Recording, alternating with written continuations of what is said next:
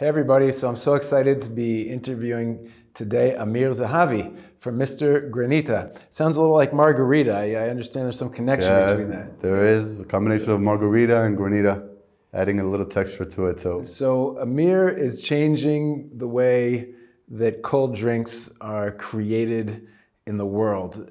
We like to meet with Israeli innovators that are tackling a big challenge in the world. What is the big challenge that we have with frozen drinks? So I guess sugar would be the number one choice, I would say. Going into this company, I previously owned a importing and distribution company, and little by little we saw clients asking for better for you alternatives across the board when it comes to snacks, drinks, food, and the one segment that kind of remained untapped was frozen drinks. Just it took us some time to realize, but it was the technology, the underlying technology that kind of limited what could be served, and we went on a challenge to try to solve that a couple of years ago. I don't go to Starbucks a lot, but once in a while when I have it's everything else is closed in the airport and it's the only thing left, I'd go in there and I'd get what was called a green tea frappuccino, which is it's this cold mixed drink, like it's granulated, right? But it always bothered me. You used to talk about sugar, so they have to put in this syrup in order. That's part of the technology, right? So yeah, there's two ways to make frozen drinks: either those automatic machines or kind of functional like heavy. The automatic with the big spiral. Yeah, with the big spiral. They're called ogre machines, where you could go to a Starbucks and have someone make it for you with a blender. Either way, it would take the time and effort. So yeah, and it would eventually require sugar to make. What we were able to do is take a lot of the barriers out of the equation. When you want to get a drink, you just want to get your drink, right? And there was so many rules behind how could you make that drink you wanted that we just decided to take them off the table and invented a new underlying technology. We really looked at nature and were able to encapsulate what happens at the clouds into a really small confined snow chamber, is what we call it. Wrapped it up in a new beverage dispenser type. And yeah, we're going to be introducing a new line of dispensers into the world regarding how you make recipes smarter, how you prepare drinks smarter, especially with the frozen segment, and really how you enjoy drinks in a better way than you used to today. Any drink could become frozen. There's no rules anymore. You're saying any type of liquid, any kind of drink, it can have alcohol, non-alcohol, sugar, no sugar. You could take water and make it into a frozen slushy or whatever. So yeah, that's what happens at the cloud. So yes, exactly that. We spent the past couple of years I guess dissecting the world of beverage into different families. Let's talk about that for a second. How big is your market? I mean, what are you looking at as far as? So we went at it. We were looking at the frozen market, and then I guess smart industry professionals opened up our eyes to the fact that we intake liquid. So we're really tapping into the beverage market, not necessarily frozen. To me today, the way that I look at the beverage market today, you either have liquid or frozen. Liquid could be either hot or cold. You have different pieces of equipment doing different things. We wanted to consolidate that. We wanted kind of the core unit that would power up these systems as we move forward into the future to have more alternatives, more possibilities without limiting the experience. So if you wanted to have a zero Coke that is semi-frozen, yes, we could have that on demand. Which today is difficult to do? Today is a little bit difficult. Yeah, there's no sugar. It'll take a lot of time. You'll need like a whole batch load. So if you wanted to have one drink and your friend would want to have another drink, you just need, 2 5-gallon pitchers filled with it. So yes, we are in the kind of on-demand, better for you alternatives in the beverage space.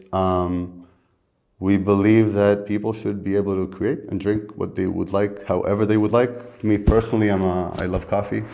I don't think I've ever had a frozen coffee, a real one before. The ones you get out of those, right? So how much sugar do you want in it? Like 6 spoons, 7, that's what you get when you buy it. And I drink mine without any sugar, so there's a gap there. And I think we were able to solve it, and hopefully we'll see it into the future. Right, and for any of you who are health conscious and you haven't seen the Sugar movie yet, you need to watch the Sugar movie. And I guarantee after you watch the Sugar movie, you're only going to want to drink frozen drinks from Amir's machines, right? I mean, it's just, they put it in everything, high fructose corn syrup, especially in the United States, but now everywhere in the world, everything is sweetened. It's funny you mentioned that, there's a lot of sugar rules today these days. So if you look at the education system, obviously you can't serve little kids all that sugar. So what they do is they keep the same syrup, just serve the smaller portions, right? The total amount of sugar. So yeah, I think this piece of equipment would allow kids to enjoy it, would allow educational facilities. We're going into the food service segment, beginning casual dining. It'll trickle down into convenience, fast food, and eventually, you know, Caleb, we're gonna find it at our homes. I believe being able to enjoy any drink we have in our fridge, however we like it.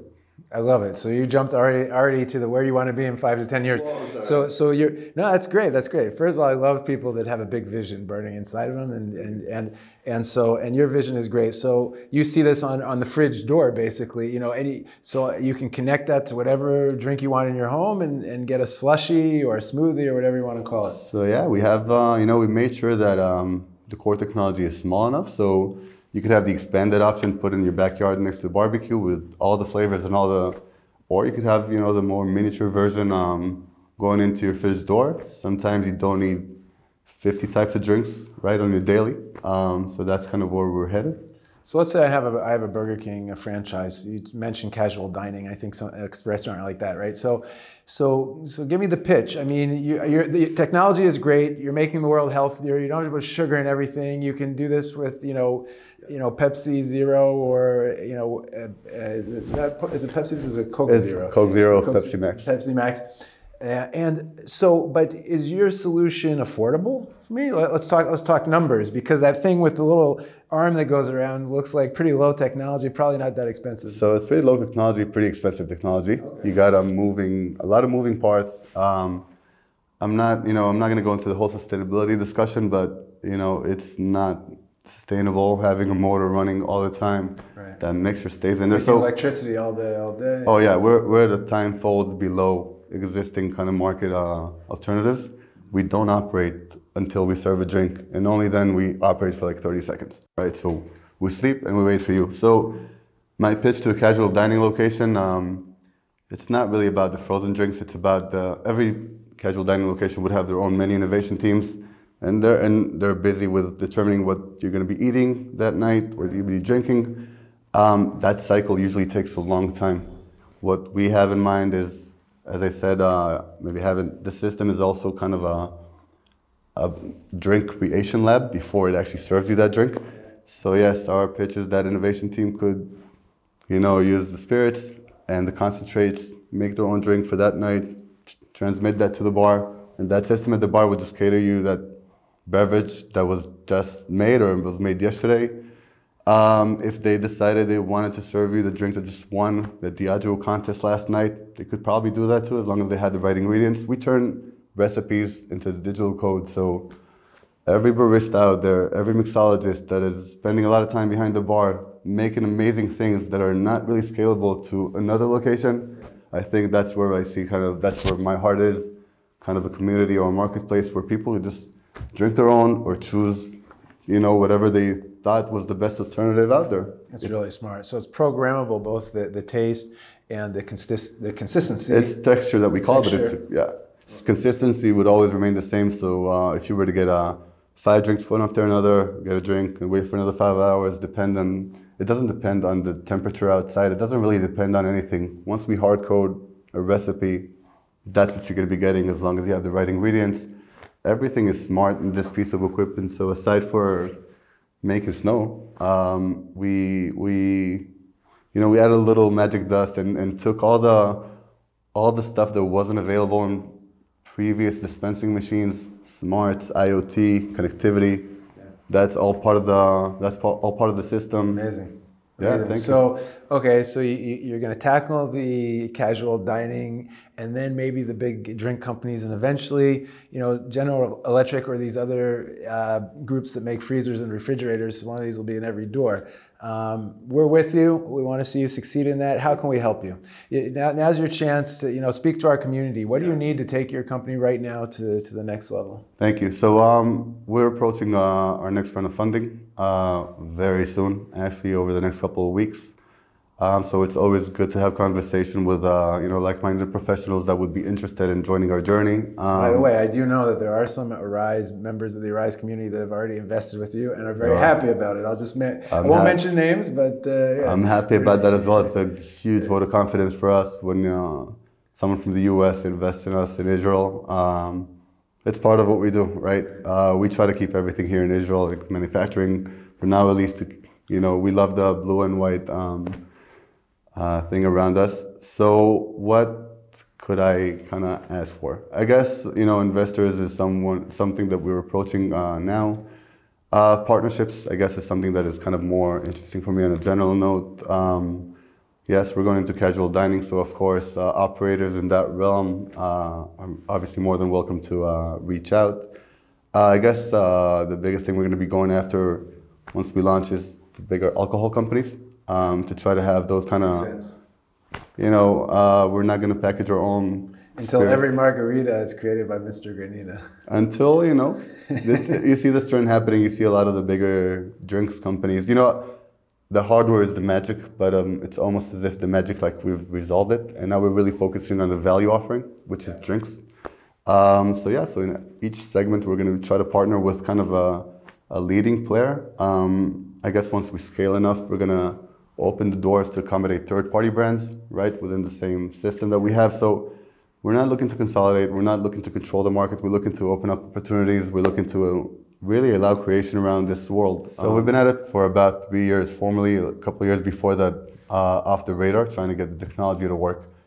And I've had so many of those drinks as we moved, and it's really a better experience. Like in my opinion, and from the people that we have a lot of friends and family who have been investors, so they've all seen, felt, tasted. It's a superior feeling, and I feel that going into the future, like I wouldn't want to go back. I would love for this possibility to be available to me wherever I go, and that's what I do when I wake up in the morning, try to make that happen. Fantastic. I feel the passion. That's amazing. So for all of our friends out there in the Arise community, the Arise Alliance, you've heard this amazing story of Amir and his company, MrGranita. I would definitely look into, especially if you're in the food or beverage market or casual dining, restaurants. I think this technology is going to take over the world of cold drinks. This is the future of frozen drinks. So make sure you learn more about MrGranita. Connect to Amir. You'll be able to find all the information in the text of this video. And we look forward to seeing what happens, Amir. And thank you, everybody, for tracking with us. And we wish you only success. Thank you, Calev. I appreciate it. There are many small businesses in Israel that are creating amazing products that never make it to the shelves of the stores where you shop. Unfortunately, there's an insidious campaign growing around the world calling to boycott Israel.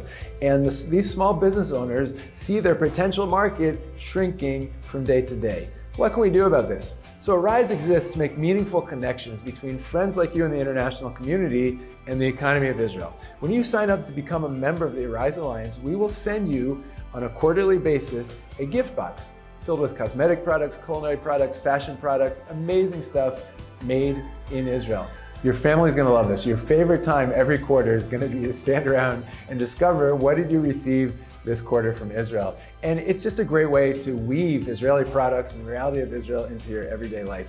Make sure you become a member today and help support small businesses and create jobs in Israel. Thank you.